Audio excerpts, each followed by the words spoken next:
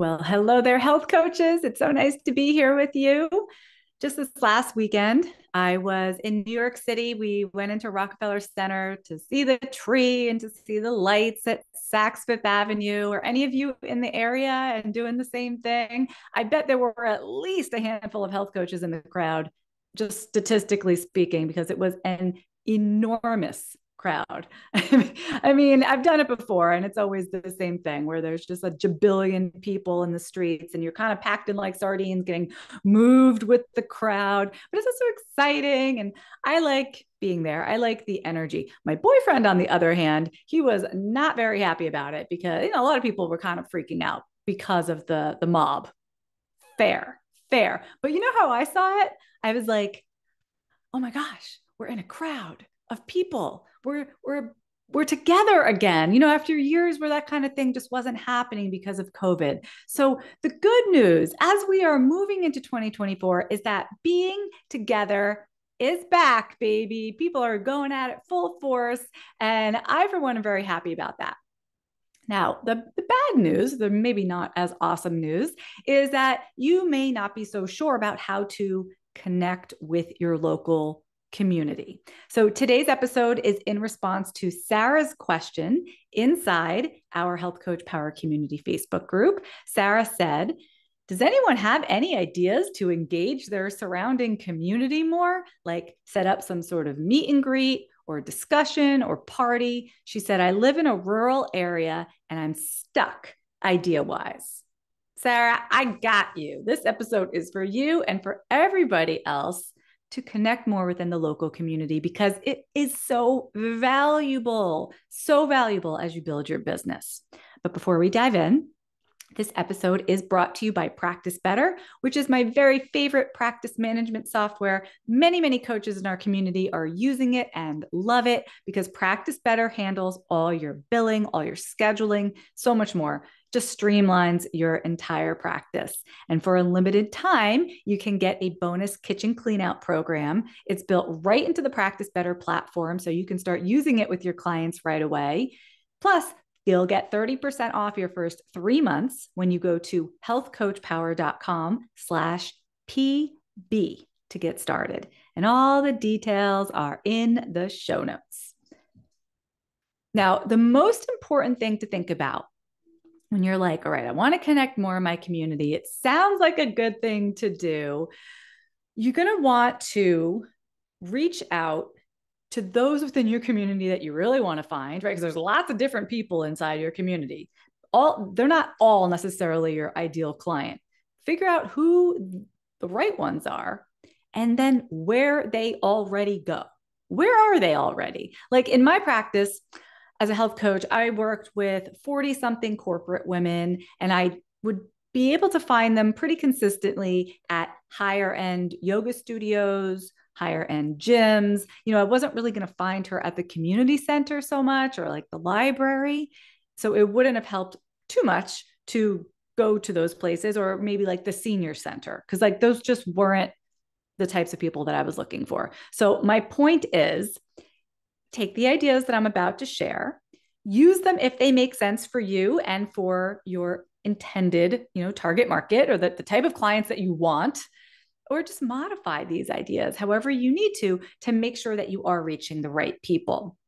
But today, what I want to do is just like grease the wheels of creativity and get you going in the right direction with 10 different ways to connect to your local community as a health coach. Now, if you are here live, and I can see that some of you are, please ask questions as we go along. Put your comments over here. I have my eye on those. I'd love to hear, have you done anything in your community so far?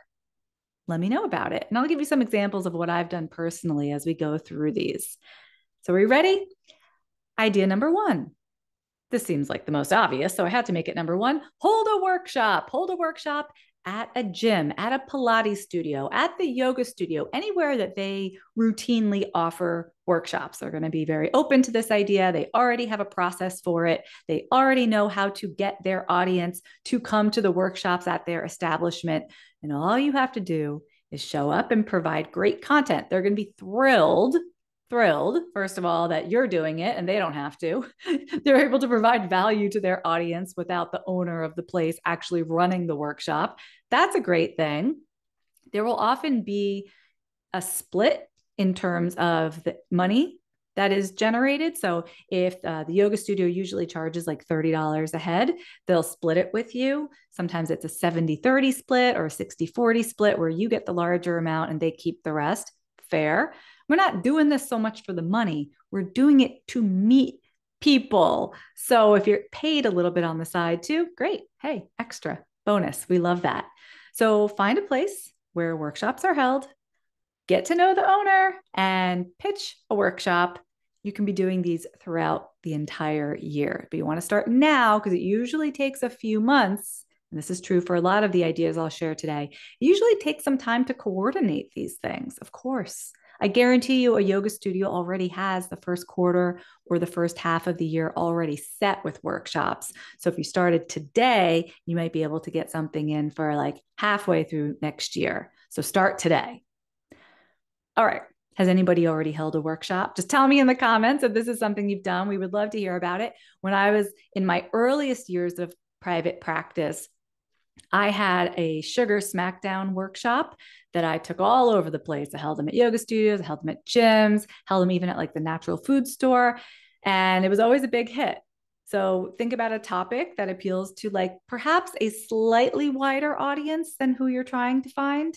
Because if you go in with like, a very specific, like I have a workshop about Lyme disease, that's great, but very small percentage of like the yoga studio is dealing with Lyme disease. Go on with something just slightly wider. That's why I like the sugar topic, because it applied to a lot of women. And then within that group, I usually found like my perfect clients. And whenever I hold a workshop, I remember signing at least one client right away because you're meeting people in person. You can do workshops online, but I love the in-person workshop. I think it is your fastest path to signing paying clients. Kathy says, what length of time seems ideal? An hour is pretty typical, but it can be any format. I'm thinking of Sarah, who's one of our HPU members, and she just did a 3-part menopause series, so a different topic, one per week. And I'm not sure how long they were, but that's a different format. It was like a series, so you could do something like that. And I like to do workshops where I'm really engaging with people. So yes, you can host something, and we'll talk about this in just a second, that's a little more corporate, where you have like your PowerPoint presentation up on a screen of some kind. But I really prefer these to be more warm and cozy and more tactile. I always like to have some activity where we're looking at something, we're touching something, we're reading something together, we're talking to each other. So anyway, can you tell I'm a really big fan of workshops? Get them on the calendar now, you guys. There's plenty of time left in 2024's calendar, I'm sure, at any establishment you choose. Okay, second idea, like I said, a little more corporate. So in any community, there are businesses of some kind. Now, it doesn't have to be like a big corporate setting. You don't have to be walking into a skyscraper to do some type of event, some type of lunch and learn for a local business. Yes, of course, think about the big businesses near you, the big companies, the Fortune 500s. Maybe you live in a city, good for you. But even if you don't, what about the local insurance agent? They've got an office somewhere, or the restaurant staff in the local whatever restaurant, before the restaurant opens for the day. They usually don't open until the evening. Maybe you come in that hour or two beforehand and do some type of lunch and learn for the staff there. So when we think corporate, we often think big corporate. I want you to also think small corporate, other small businesses, and anything in that spectrum you can present. It could be the same type of workshop. I could go into any setting, and I did. I used to live in Boston, so I used to do a couple of corporate workshops around there, and I would bring that same sugar smackdown to the corporate setting. So depending what it is, you couldn't get away with having like just one or maybe two workshops that you have to offer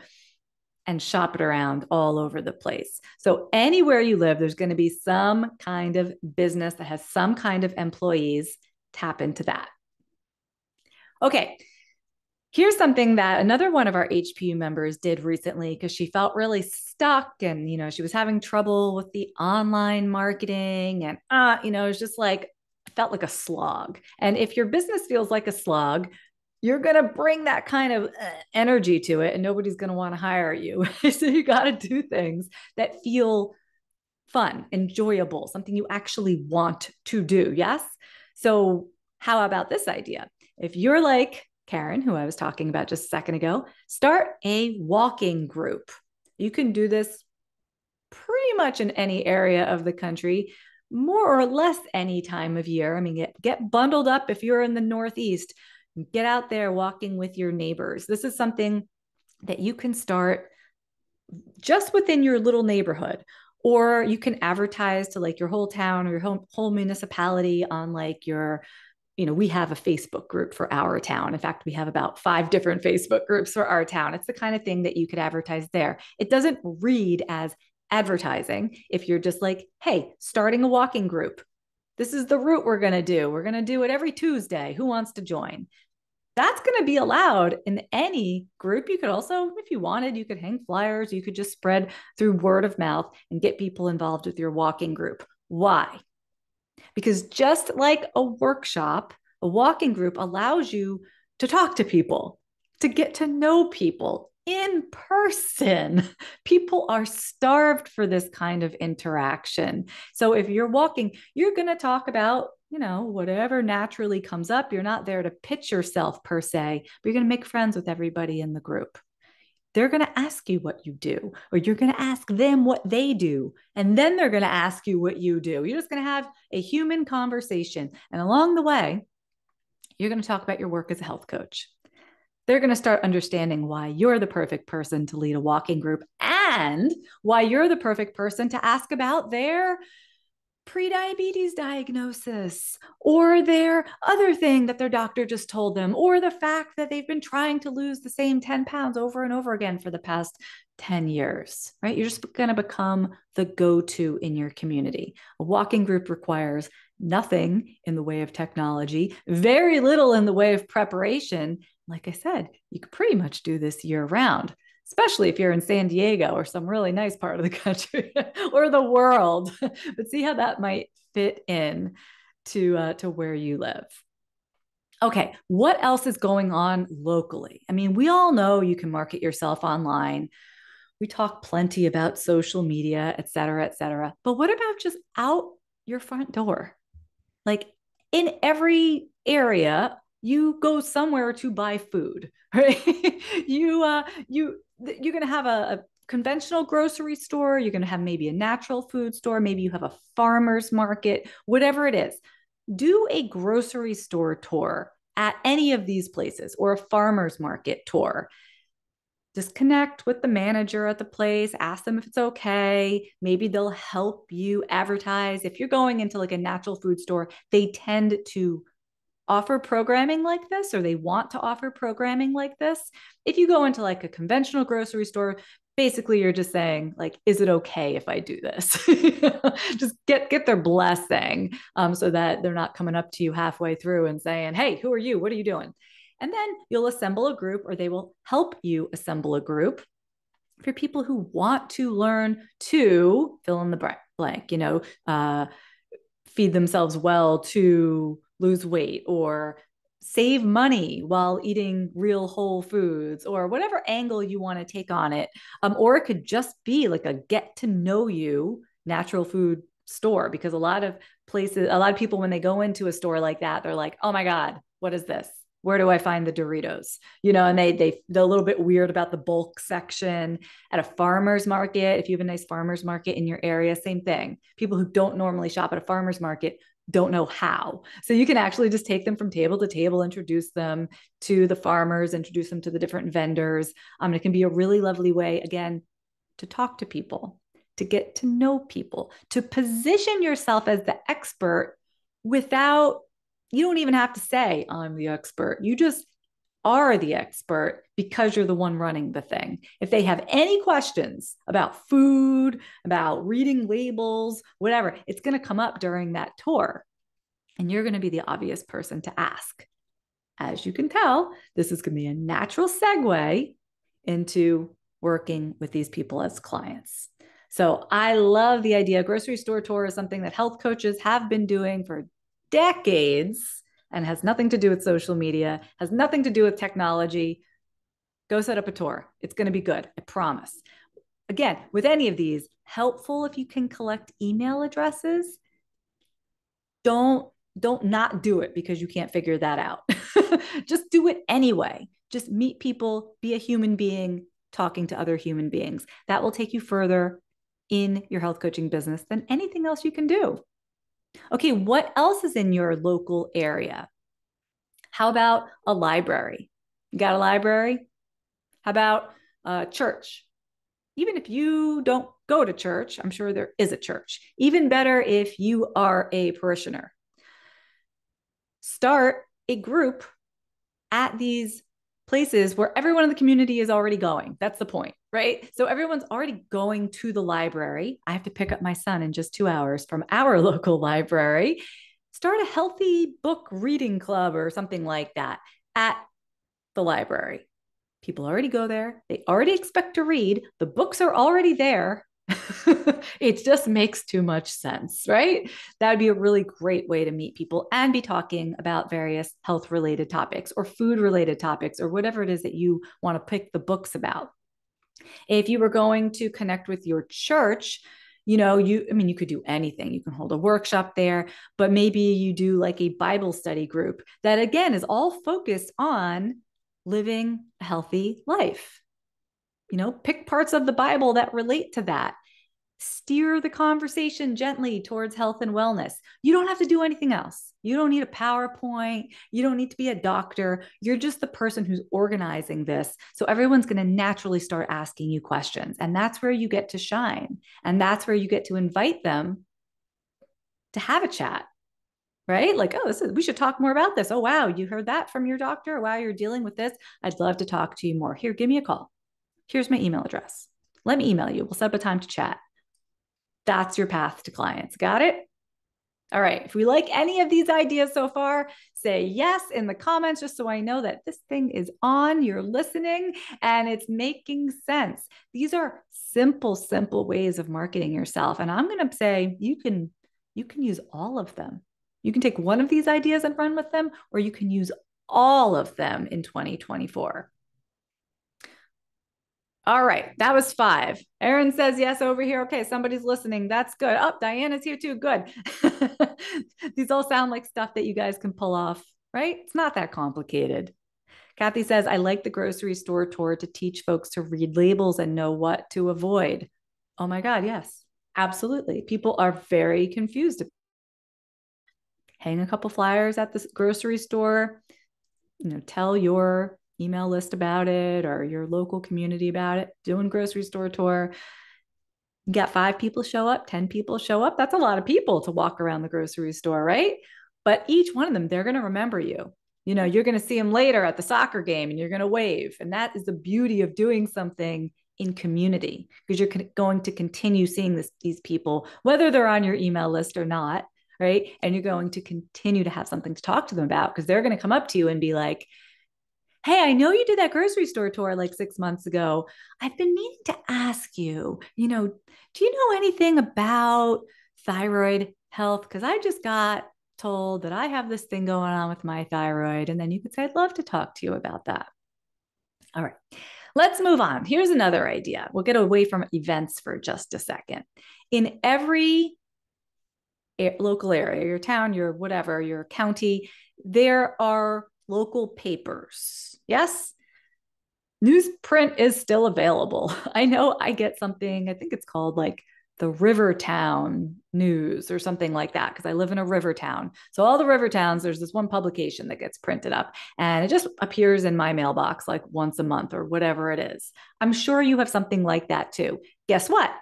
These publications need content.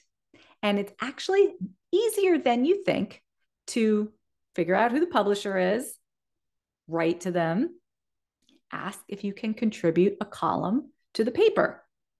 You're going to write about some health related topic, maybe something that's both health related and local, right? You can find various topics that are not just about health and wellness, but relate to the people in your area. That would be even better.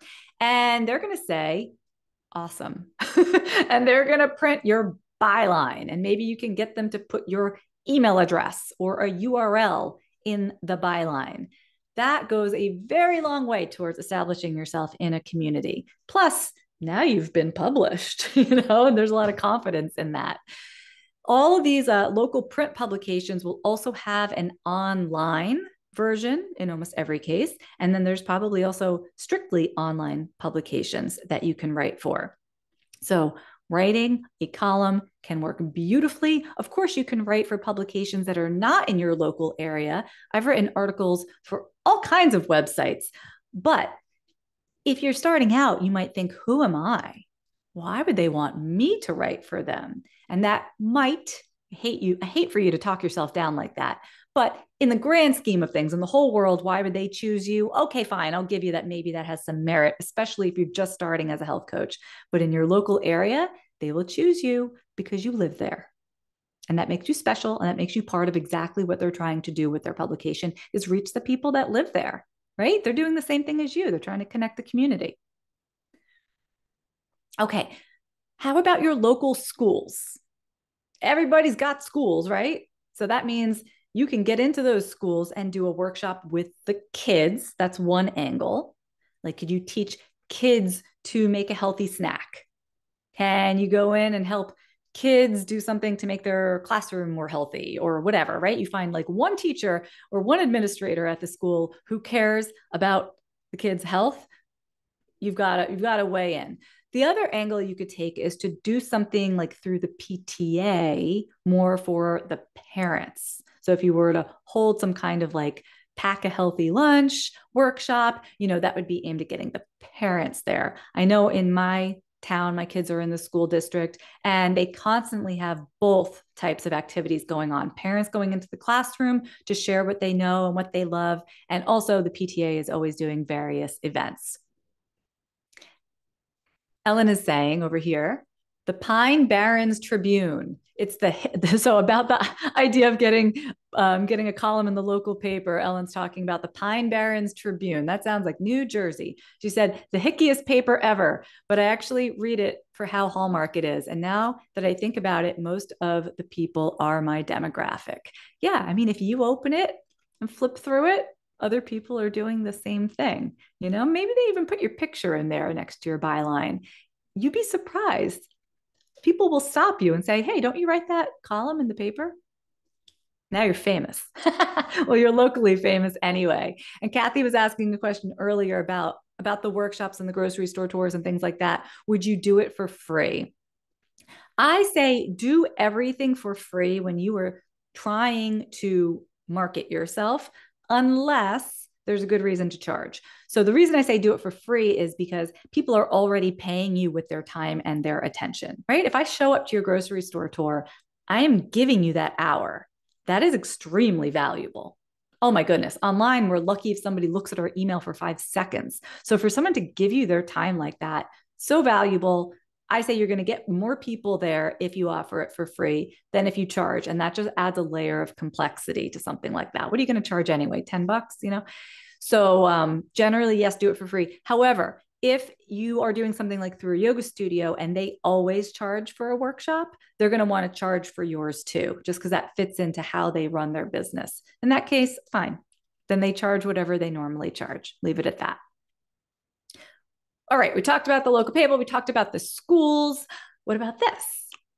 In your area, I guarantee there's something like this going on at some point during the year. Isn't there some kind of fair?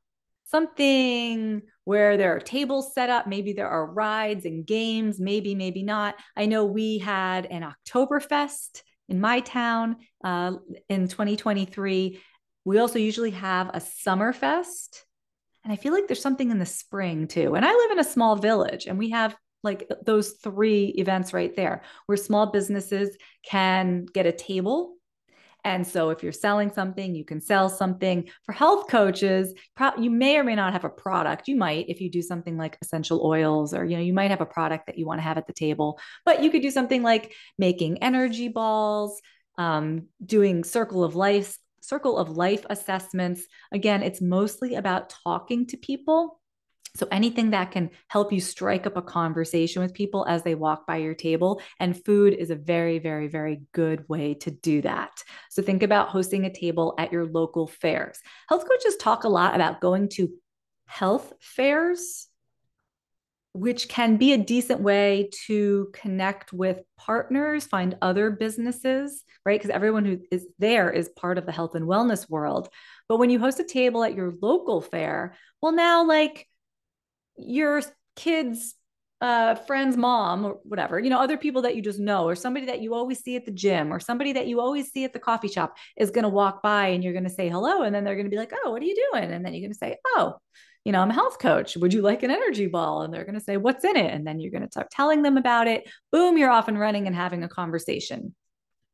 That's organic marketing. Like when you're not trying that hard, you're just talking to people. Okay, here's another idea. And I'm not sure if every area has something like this, but in many areas, you're going to find that there are classes being run through some type of community center, some type of arts center, some type of something center where you can volunteer to teach a class. And sometimes it will be paid. Like when I lived in Boston, I did a couple of classes through the local center. You can do cooking classes. They often have a kitchen, right, that you can use. You can do cooking classes. You can teach about any topic that you want. It can be a lot of fun. You're definitely going to meet people in your community. And it's the kind of thing they usually will book you again and again and again. One of our HP members, Susie, was doing something like this in her local area. So she had a class that she was teaching, and she would do it in like the winter semester, and then the spring semester, and the summer semester, et cetera, and get paid to boot. Isn't that a great thing? Kathy said the recreation center. Yes, it might be through the rec center in your town. Exactly. So wherever they're already holding classes, guess what? They need people to teach the classes. That can be you.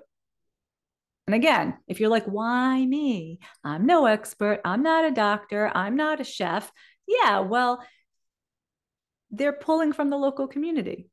They're psyched that somebody wants to teach this class. They make money. It's a win-win for everybody. The worst thing that happens is they say no, thank you. That's it. Or they say yes, and then nobody actually signs up for the class and they cancel it. So what? Worth a shot. And then you can say that this is a place that you have taught. This is another great way to build confidence. Ellen is mentioning hospital-based community programs, usually large conglomerate hospitals. Okay, that might be another option. I actually don't know much about that, but I like that suggestion, Ellen. Thank you. And lastly, here's one for you. If you're like me, you love to eat, and you always check out the restaurants in your local area, there are a lot of opportunities to partner with restaurants. You could actually hold an event there. Like if they're closed on Mondays, maybe on Mondays, you could actually host a workshop in their space. Again, they have a kitchen, they have seating, they have a space, use it. But you can also intertwine your services with what a restaurant offers, especially if they have any leaning towards health.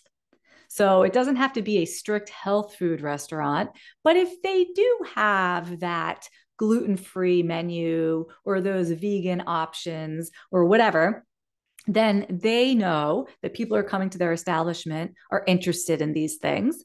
They might say, yeah, we'd love to host a workshop about going gluten-free or eating healthy as a vegan or whatever.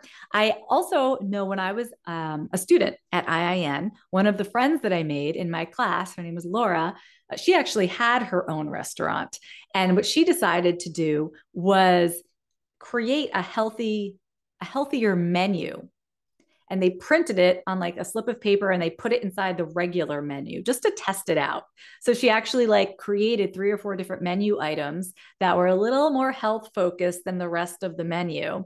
And they started actually doing a really good business with those. So if you had an in with a restaurant, you know the chef. I mean, you could even go so far as to influence their menu, or at the very least, what if you added like a healthy ordering guide or something that they stick into their menu? They put it on a little card at the table that's like, here are, like you'll always say like the heart friendly options, or like if you're big into keto or low carb or whatever, here are the low carb options on the menu, like a guide for people who are in the restaurant to make good choices based on the current menu. And then, of course, your name is at the bottom. Your email, your URL, your phone number is at the bottom. This is a way for a restaurant to add value and to sell more, right? Because I always tell people, okay, you go into a restaurant, look for the protein and look for a vegetable on the menu. And I usually end up ordering like the most expensive steak because that's like the cleanest protein that I can find. And then like a $6 side of broccoli to make the meal that I actually want to eat. So, they are going to benefit because the people coming to their restaurant are like, oh, I can eat healthy here. I'm going to come here more often. That's how you pitch it. Ellen saying, can you suggest local TV programming? How do you get on as a health reporter part of the show? I don't know is my answer to that, Ellen. I've done it. I've done it when I had hired someone for PR and got me onto a spot like that. But if you know people, or if you just are a squeaky wheel, I bet you can get yourself on local TV too. I don't have a really good answer for you there. And I also know it's going to vary from place to place, right? If you're in a big city, it's going to be harder than if you're in a small town and there's like 2 people who work at the local TV station. So there you have it. 10 ways, and I want to say we even said more than 10 ways, but 10 ways to engage with your local area, whether you live in the middle of a city or in a rural area. There are businesses everywhere. There are schools everywhere. There are restaurants and churches everywhere. Even if you're in a less populated town, you can feel confident because then you are a big fish in a small pond. Make that work to your advantage. And if you start planning now, like I said, you can have events set up throughout 2024 so everybody in your area knows exactly who you are and what you offer. Additionally, a lot of these ideas that we've talked about today, they can work online. Workshops, lunch and learns, all of those can be held virtually. Book clubs can be virtual. You can write a column for an online publication of any kind. So take these ideas and translate them to the online space. You can be very busy marketing yourself all year long. And we didn't even touch email, social media, funnels, any of that techie stuff.